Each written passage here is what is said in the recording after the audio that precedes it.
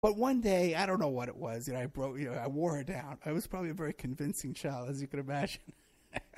And I convinced her to buy me this little plane.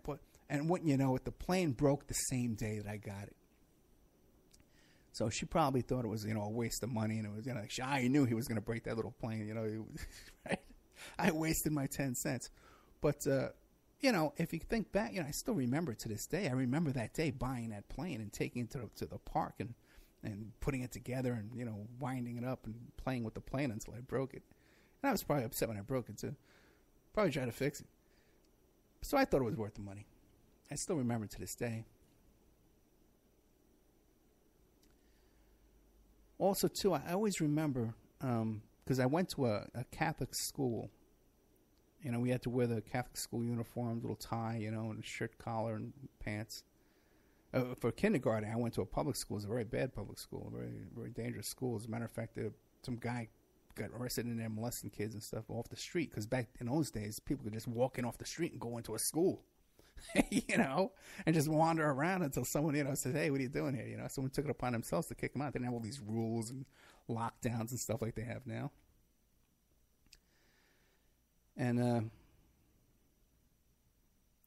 at my grammar school was the same school as that Supreme Court Justice Sotomayor went to, Blessed Sacrament in the Bronx. So, but we didn't have a car, so we always had to walk. And I remember one of the places that always sticks in my mind, that we would walk down along Soundview Avenue, between the Soundview station and the St. Lawrence station, right under the L train. And it was his boxing gym that was there. And it had a chain link fence that was spray painted black. And even that was all rusted off, and it was spray painted like 20 years earlier. And it had you could open up these two gates of this fence, and it was like an archway over it, because it was like 10, 15 feet high. And then when they opened it up, you could drive cars in there, and it was right next to the gym was a go-go bar, okay?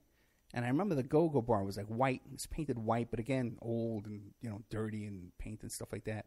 And it was like a little diamond-shaped window in the front of the door that you used to be able to peek into, but then later on they spray painted that black.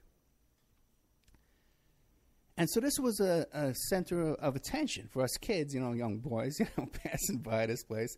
The boxing gym had its allure to us, its attraction. And what we would do is, before we got up the nerve to really go in there and meet the people and talk to them, says, hey, we want to, use the gym, we would just go in there and run around. We would go in and run through the place, and run around the ring. And maybe one of the heavy bags would be there, and we'd punch the heavy bag, and then we'd run out, And until one day, the guys who owned the gym or worked at the gym or whatever, stopped us and says, hey, you can't do this. You can't do, you have to behave yourselves when you come in here. But if you want to come in and you want to use, the bags, we'll teach you how to do it and stuff like that. We'll teach you how to punch the bags. And then later on, they taught us how to tape our hands and stuff. As, years went by and we got to know these people. So this was something that went on, up until like the 3rd grade, until the 8th grade. And growing up there, one of the things we noticed was these guys at the gym, these boxers, and these guys who were like trainers and managers and stuff like that, and the owner of the gym, had respect in the neighborhood. They had respect like the gang members had respect, And it was kind of unusual, too, because you didn't see a lot of people like who wore like shirt collars and sport jackets and dress pants and shoes in the neighborhood, in this Bronx neighborhood. Like my dad dressed that way. He would wear a suit and tie to go to work as an accountant in Manhattan. He would get on the train, go to Manhattan, go to work. But most of the people who lived in our building were laborers and stuff like that. But so these guys at the gym who ran the gym and were these trainers and stuff like that, were well-dressed guys. They had cars. So even though they were like street guys and they'd be hanging out there drinking beers out in front of the place and had that kind of reputation, like this was like a known spot. Hey, the gym is, those are bad guys. Those are tough guys over there. They were guys to be respected. But they were also like professional-looking guys, like my dad was. So it was something always stuck in my mind, this boxing gym. And then as we got older, we started noticing that around 5, we could stay out later, 7, 8 o'clock at night, especially in the summertime when the sun's still out, that the men in the gym, the boxers and these guys, would come out and drink beers and stuff like that when the girls, the go-go dancers, would show up to go to work at 5, 6 o'clock at night.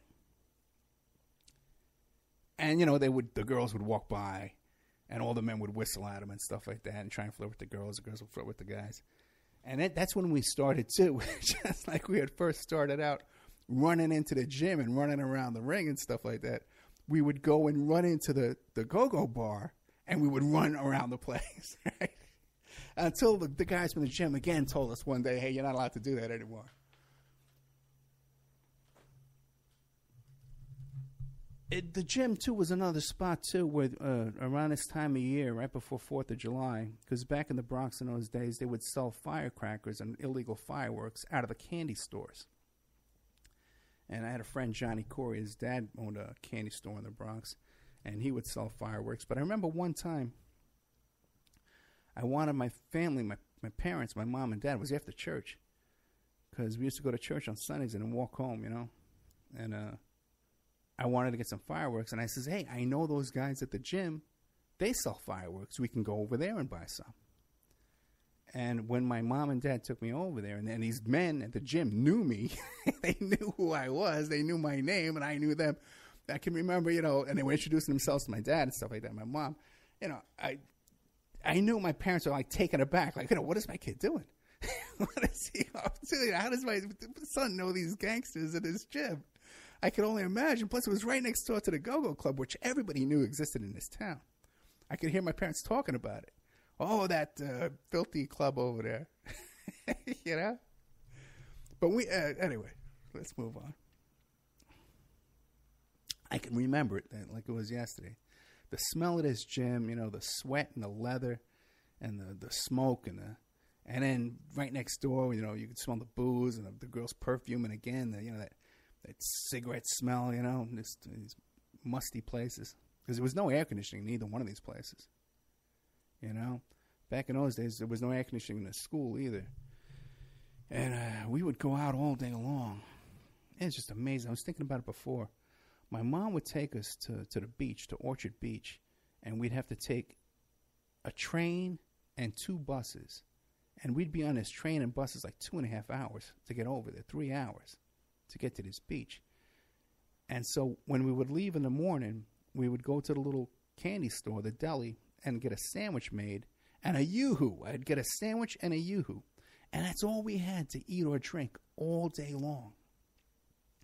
After riding on this bus and riding on this train to get to the beach and then play in the water and the beach and the sand all day long with 1 bottle of yoo-hoo to drink all day long and then come home at night. And this is a little tiny bottle of yoo. It's not even a big bottle of yoo. It's a small little bottle.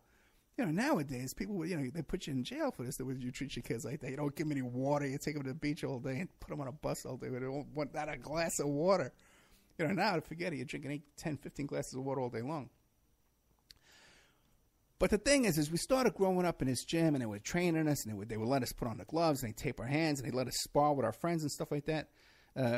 Me and my buddies, I was always a little bit bigger, and I had this bigger personality. I was kind of an intimidating kind of guy. And so I could kind of, beat up my friends, I was never concerned about, that kind of confrontation with my friends, because I knew that I was the alpha dog. I was a top guy, that could, But at the gym, I assumed that these guys would see my talent, but my talent was mostly just like pushing, and pushing my weight on people, and where my friends were tall, had longer arms and stuff like that, and so the guys at the gym saw them as potential boxers and they had potential, so they gave them more attention. And they gave them more time training my friends than they did me. And this went on for a couple of years. And I even invited them to come over on Saturdays and the weekends and stuff. They could come down and train for real. Whereas me, I was just kind of treated like, hey, this guy, yeah, go ahead, play, spar with the guys. Hit the bag over there. But I remember my friend Georgie especially, and they really saw a lot of talent in this kid. And I said, well, but why? I can beat this guy up. I don't understand.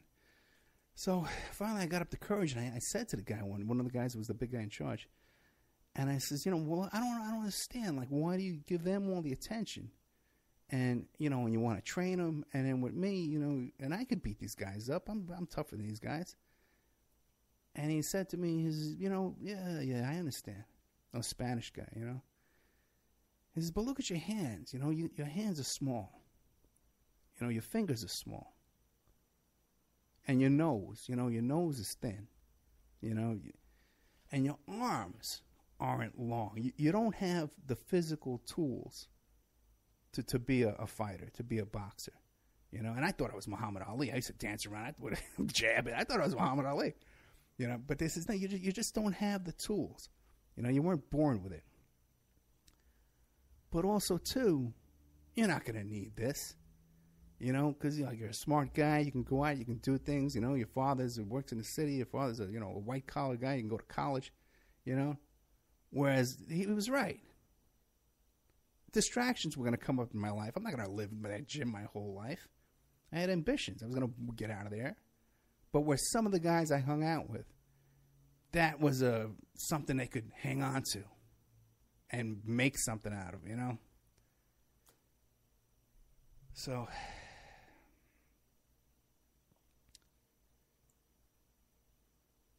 but, I don't know. As much, he told me you'll finish school and you'll get a good job. You don't need this. And as much as I understood what he was saying, I was still disappointed. So, growing up in the Bronx, we didn't have like baseball gloves and baseball bats and stuff like that. So we would buy these little Spalding baseballs and play hit off the curb. It was just like baseball, but instead of swinging a bat, you'd throw the ball against the curb, bounce it off, and then you'd run the bases. We'd make our own go-karts, right? Out of milk cartons, milk crates, because they used to deliver the milk in those big wooden crates. It was like a big box. And you'd nail that down to a 2x4. And then you'd get a roller skate, a metal roller skate with a skate key.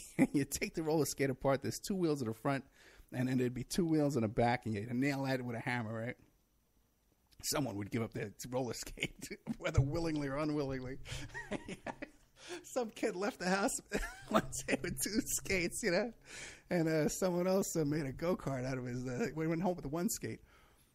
And then later on, they didn't make the wooden crates anymore. They made them out of plastic. And then there was a big debate. Well, which one makes the better go-kart? The wooden ones or the plastic ones? Some guys like the wooden, some guys like the plastic. Hey. But the thing is, we were outside all day long with no parental supervision whatsoever. No helmets riding our bikes. Are you kidding me? If you wore a helmet, you would have, forget it. You never would have lived it down. Biggest joke in the world. But we were so unsupervised, it was almost like Lord of the Flies. Remember that movie, that black and white movie, Lord of the Flies? It was a great book. It was filmed down there in Puerto Rico with these kids with all these English accents, and they're shipwrecked on this island. They run around, kill the pig, slit his throat. And they turn into savages. And that's pretty much how things were, because, you a bunch of kids with no supervision. You have this social pecking order and your own justice system. You make up your own rules on the spot, and punishments dished out to kids on the spot. And whoever's considered the leader of the pack that day is making all the rules, calling all the shots. And even if... But you could always turn to the older kids, and find the real leaders of the neighborhood, and bring them your case and try and get justice from them in case things weren't working out for you, in the smaller group. And in this kind of atmosphere, what happens is since there's no law, there's no authority figures, right? Is rumors and myths spring up. I remember.